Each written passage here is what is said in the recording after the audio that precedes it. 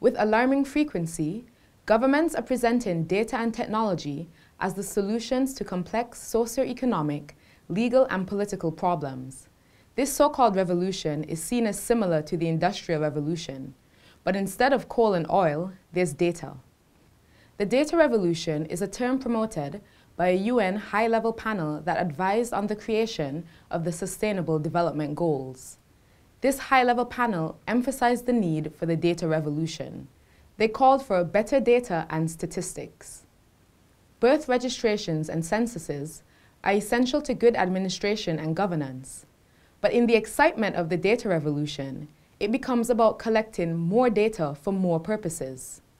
This is not just about governments. International agencies, civil society organizations, and the private sector should be involved. Yet it doesn't mention the individual, upon whose data this revolution will turn, and whose lives will be transformed for better or for worse.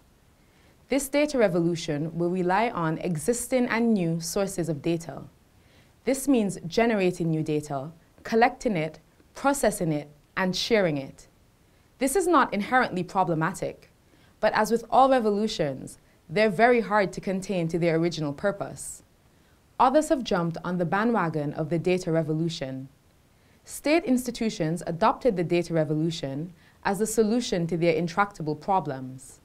They even claim that previous failures were all because they didn't have enough data. So they do what is under their control, expand their data gathering powers. The private sector sees it as a goldmine. They're keen to develop systems that would generate massive amounts of data, with an added bonus of being able to use that data themselves. Other non-state actors in the development field see the data revolution as the missing pieces of their puzzle. The drive behind their intentions is well-meaning. Years later, with millions spent and capabilities spreading, we must look beyond the rhetoric of the data revolution and refocus on what this should really be about: protecting the individual human being.